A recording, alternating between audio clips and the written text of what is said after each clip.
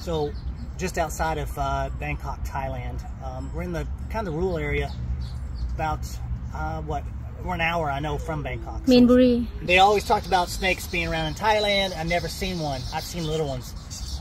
Just depends where you go. Here we are in the backyard. There's people that live here. We just pulled up, actually. We're here at Pang's brother's house. And they just so happened to hear a bunch of commotion and something about the chickens right over here.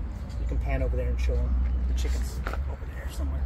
So anyway, just wanted to show you what was bothering the chickens. So this is a Thailand's boa constrictor. This, I don't know approximately how long it is, but he's following me. But he's probably a good 6 to 8 feet long. And these are wild.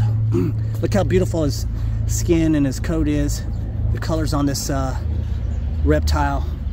But I've never been this close to a wild python. Been to a lot of zoos, but they were always behind glass. Fortunately, this is behind a cage. But he will strike at you if he feels threatened. But what a magnificent, colorful creature. I just respect him so much, I don't even want to bother with him. These are what's roaming in the backyards of Thailand. He's in striking distance. That blood on his nose is from eating a chicken a while ago. He's getting ready to strike. Don't mess him. But yeah, he's a big one.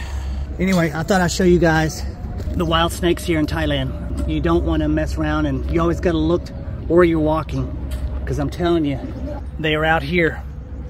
And you could step on one and not even see it.